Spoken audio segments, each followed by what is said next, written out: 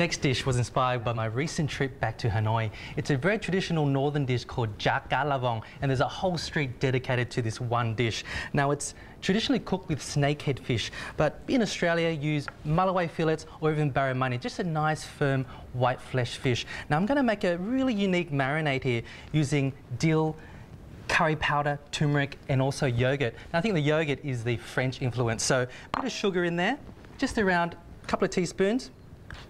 Dissolve that with a bit of fish sauce, just to get that balance of sweet and salty. In there, a couple of tablespoons. Dissolve that through. A bit of garlic, just around 1 clove of garlic, finely diced. Once that's dissolved, throw that in.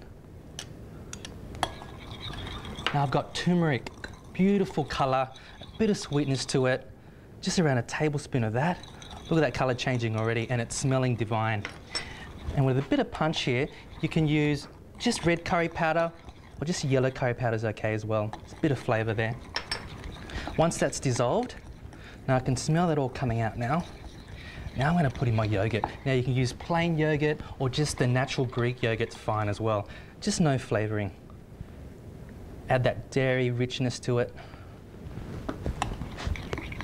Thick sauce. So the sugar's sweet, the fish sauce is a bit salty, and you've got the dairy, which is a little bit tart and rich. Lovely. And dill as well, which was also influenced by the French. I'm just going to just lightly pick that in.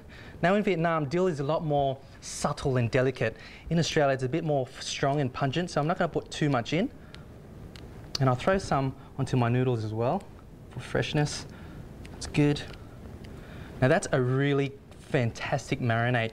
Now you don't have to use fish, you can use some nice king prawns or tiger prawns as well.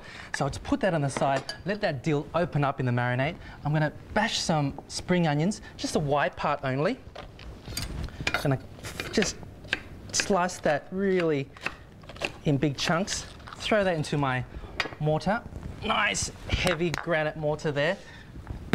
Every household has to have one of these. And it's quite therapeutic, just pounding the paste, the spring onion paste. That's pounded pretty well. Throw that into your marinade.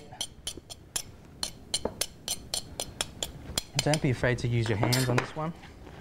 Throw it in there.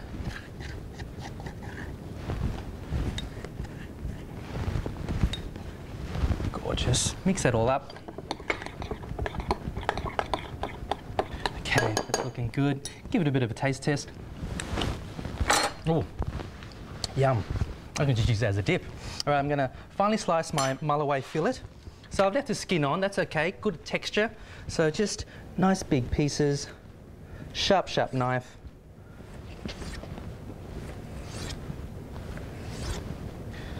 Gorgeous. And throw your fish straight into the marinade, coating all of the fish.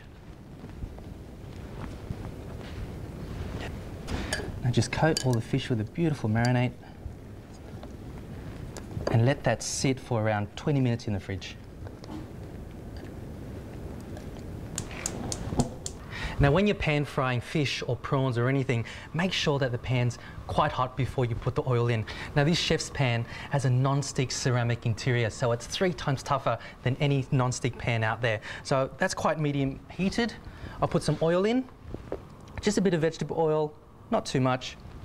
Make sure the pan's coated with the oil, and I'm just gonna pan fry my Mulloway fillets, skin side first, just for a couple of minutes. Just on medium to high heat, not too high. Throw that in there. Now you don't have to worry that the skin's going to stick to the pan because it's got a ceramic non-stick interior. Perfect for this dish. A couple of minutes on the skin side. Once that turns nice golden brown and a little bit crisp, I'm going to turn him over. Okay, that's it. Oh, that's looking fantastic. Nice colour, a little bit crispy. Turn that one over too. Now when you turn it over, you only need to cook it for an extra minute or so. Look at that. Now that's looking great. I'm going to deglaze my pan with a bit of fish stock.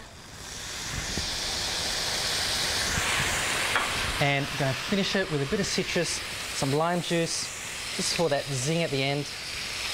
Wow, this is smelling fantastic. Throw that in there. Another 30 seconds and that'll be absolutely perfect. Now that's looking great. I'm going to turn off the heat. I'm going to transfer the fish to my fluffy rice vermicelli noodles. Now there's a bed of noodles on there and some spring onion and some more dill. Look at that. Whew, the colours are just popping out, smelling absolutely gorgeous. Wow. Now don't waste the sauce here. I'll deglaze the pan, just drizzle that over.